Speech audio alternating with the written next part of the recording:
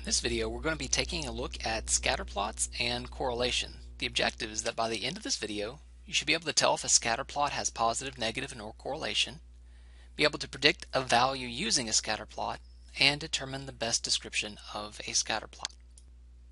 To get us started on our first objective, we have a definition, and the definition is a scatterplot. A scatterplot is a graph that shows data points plotted on that graph.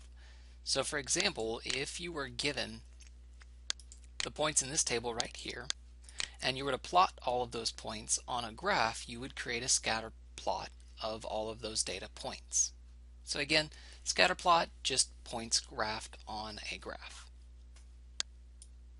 Now let's take a look at the different types of correlation.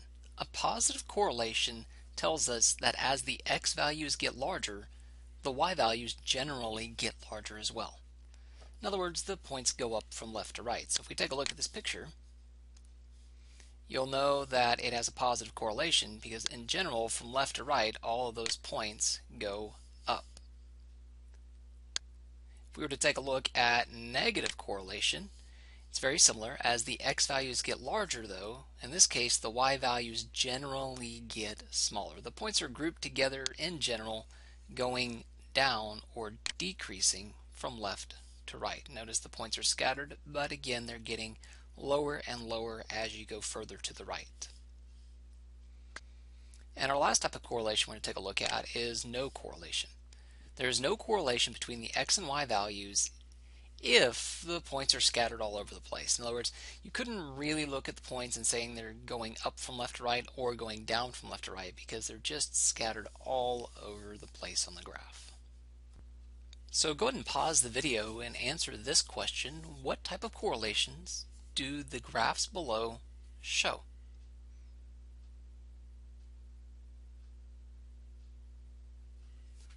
So for the first graph, you'll notice that in general, from left to right, the points are going up. So this one would have a positive correlation.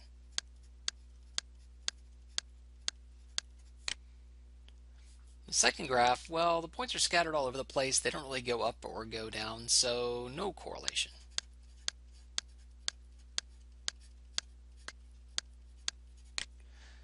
And the third graph, the points are grouped together generally from left to right going down. So this one would have a negative correlation.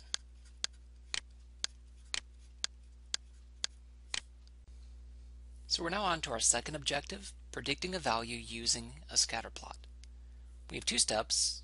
First step is you're going to draw a line that goes through the middle of all the points on the scatter plot. The second step is to use the line you drew to predict the value you're asked to find. So taking a look at our first example, the coaches of a group of debate teams answered a survey about hours of debate team practice and number of team wins.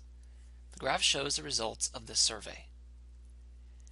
Based on these results, if a team practices 4 hours per week next season, which is the best estimate of the number of debates the team can expect to win? So remember, there were two steps. First, notice that we're asked to use the scatter plot. So based on these results, if the team practices for 4 hours, okay, so what we're going to want to do is to make a prediction about which is the best estimate of the number of debates the team can expect to win. So we're looking for the number of wins for 4 hours of practice. Now to do this, we have the scatter plot we're provided. What we're going to do is we're going to draw a line as close as we can through the middle of all of those points. So when you draw your line, you want to have roughly as many points above your line as you have below your line, and you want to draw your line as straight as possible, and that's fairly decent. Notice we have points above, we have points below, and our line generally goes through the middle of all of those points. In order to make a prediction for 4 hours, we're going to find 4 hours on our scatter plot, and so we look at our labels, hours of practice per week. We find 4, so that's 4 hours, and we're going to follow 4 straight up until we hit our line. Looks like we hit our line right around, well, a little bit more than 16.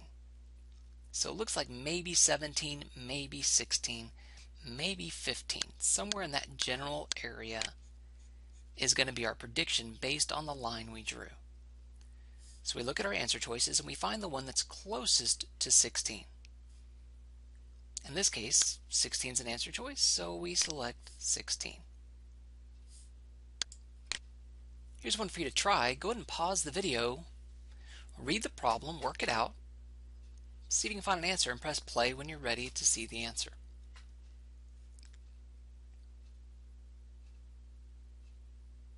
Okay, so we read the problem. We know that the problem's about a scatter plot of the number of cavities versus the number of times the patient brushes per week. And we're asked to make a prediction about 8 times per week being brushed. So the first thing we're going to do, and this one's a little bit more difficult, we're going to try to draw a line that goes through the middle of all the points. Now notice we're not going to want to draw a line straight down here because that is going to not have as many points above and below the line. It's not really through the middle of all the points. We draw a line about there.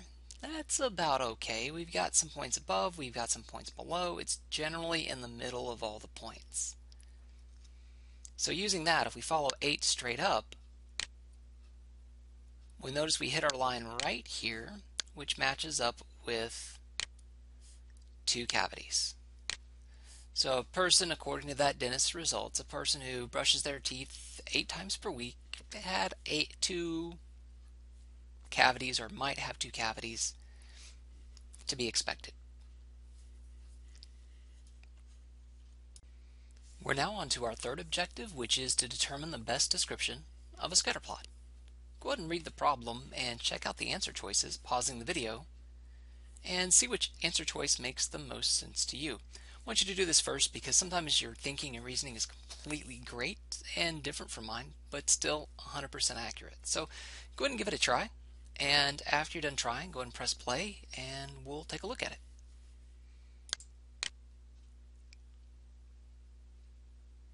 Okay, so you read the problem and it says the graph below shows a relationship between the distance in miles the delivery truck traveled and the number of hours each delivery took.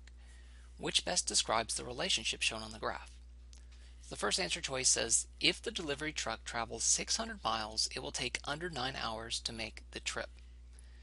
So we're going to do like what we did on the previous objective, and we're going to try to make a prediction about 9 hours and 600 miles. So we find 600 miles and we follow it up. First, let's draw our line of fit. This follows 600 up.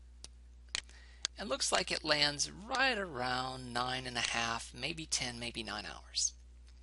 Here it's saying that, and this is a general statement, so they mean this is generally true. If delivery trucks travel 600 miles, it will take less than 9 hours to complete the trip. It's not really a great description because if you look at it, it looks like it should take right around anywhere from 9 to 10, maybe 11, maybe 12 hours total to make the trip. So that's not a great choice. I'm going to put a small little X off to the side for right now. Let's read the second answer choice. Delivery truck who travels more than 500 miles will take at least 8 hours to make the trip. So if they travel more than 500 miles, so we find 500 and we follow 500 up. And what they're saying in general is that it's over 500 miles, it'll take more than 8 hours. So here's 8 hours here, and it looks like all of the points to the right are more than 8 hours. So that looks like a pretty good description. C, there is no correlation. Well, there's clearly a correlation. As you go from left to right, there's definitely a positive correlation, so C definitely doesn't work. D, there is a nonlinear correlation, meaning you couldn't draw a straight line generally up from left to right. And, well, that's kind of a minor X. You could draw a line through those points fairly well to give us a linear correlation. So the best answer choice so far, the one that matched the best, was answer choice B, because that was the only one that really accurately matched the information we were given. So here's one more for you to try. Go ahead and pause the video, work it out, and press play when you're ready to see the answer.